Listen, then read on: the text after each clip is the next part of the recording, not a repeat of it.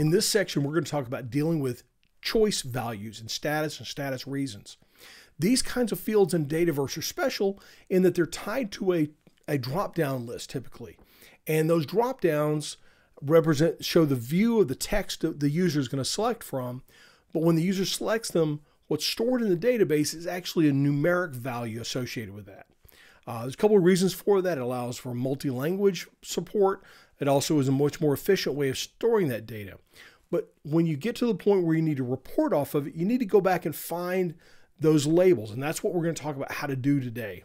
So in this case, I've got a view that's got a few choice values, industry, travel types, status, and status reasons. If I look at the record, I can see that as I choose an industry, I can select a new industry and I'm selecting the text value, but behind the scenes it is storing a numeric value. Same here.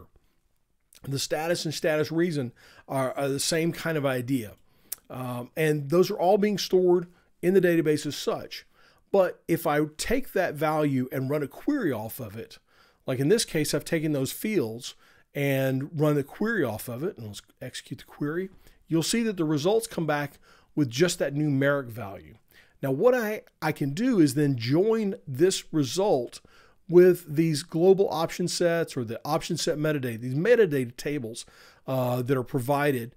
And if I look at the state metadata or the status metadata, very similar things we can see in them in that they are a list of the entity names, option set values, as well as the value themselves. So whatever I pull that list down and choose, and then there's the localized label associated with it, as well as a language code.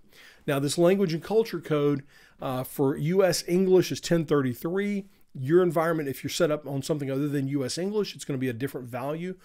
You'll just look in your environment and you can see what that value is. But you're going to need those 4 values in order to return this localized label. That's what we want to show to the user.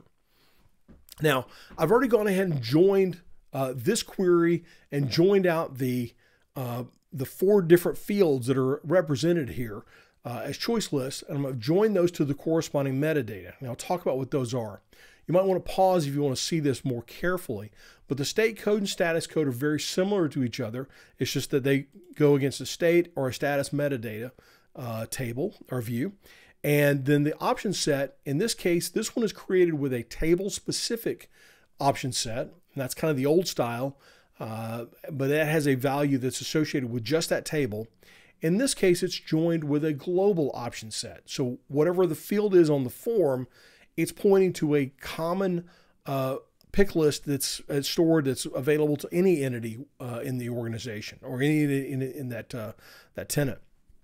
So there are slightly different ways in which you get to those, but I'll show you a little bit about that. Once you've joined these, you can then click execute, and you'll see the results come back with the values associated, the labels that we need, that the user would be expecting to see that.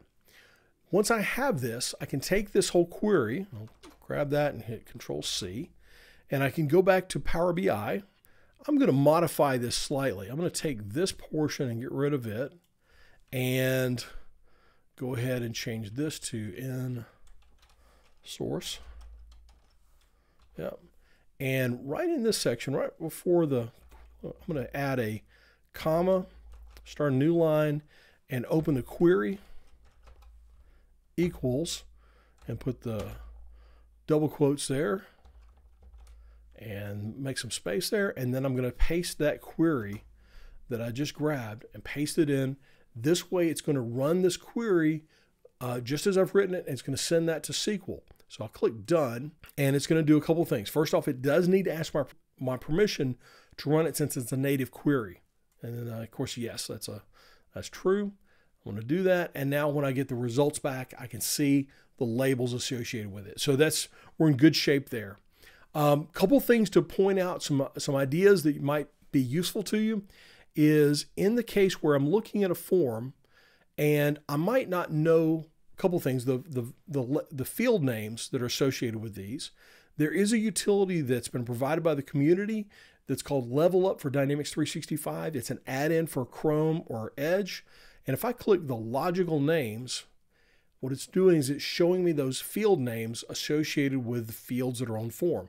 That's often useful because sometimes the field on the form is relabeled slightly.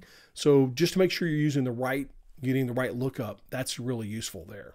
Another item is if I go to the Power App Maker portal and I go into the account record and go to the industry, for instance, I'll click on industry and edit the column. I can see that this is not synced with a global choice. That's one of those local tables, and I can see the values that are here.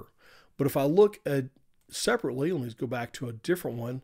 Let's go to the travel charge and choose this one and look down here and see that it is synced with a global choice, and it's synced with the travel charge type global choice. So that's a really useful to be able to see what it's synced with and what the schema name is and what the logical name is. We have all that information for you. Now you've got everything you need in order to join the text strings with those option sets, choice labels in the value, and return those, and you're off and running. Thanks, and I look forward to seeing you again. And I look forward to hearing from you as to what you're doing with this, and leave some comments down below and tell me more about what you're doing with Dataverse and the Azure Synapse Link with Power BI.